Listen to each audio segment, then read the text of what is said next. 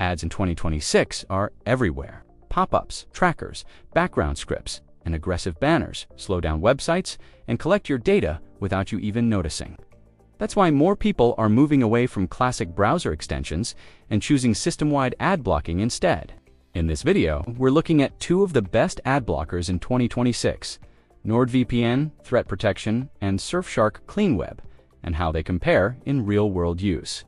If you want to check current discounts later, the links are in the description and in the pinned comment. For now, let's get into it. Let's start with NordVPN Threat Protection.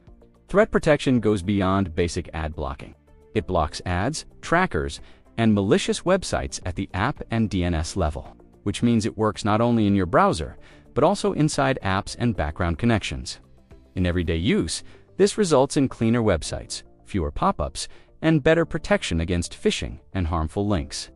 Blocking trackers also improves privacy and often makes pages load faster. Now let's talk about Surfshark Cleanweb. Cleanweb takes a simpler but very effective approach. Once enabled, it blocks ads, trackers, and known malware domains before they even reach your device. This is especially noticeable on ad-heavy websites and in free mobile apps, where ads are usually unavoidable. Cleanweb runs quietly in the background, requires no extensions, and keeps browsing smooth without extra setup. So, which one is the best ad blocker in 2026? If you want the most advanced all-around protection, NordVPN Threat Protection is the best choice. It's more than an ad blocker, it's a complete threat blocking system.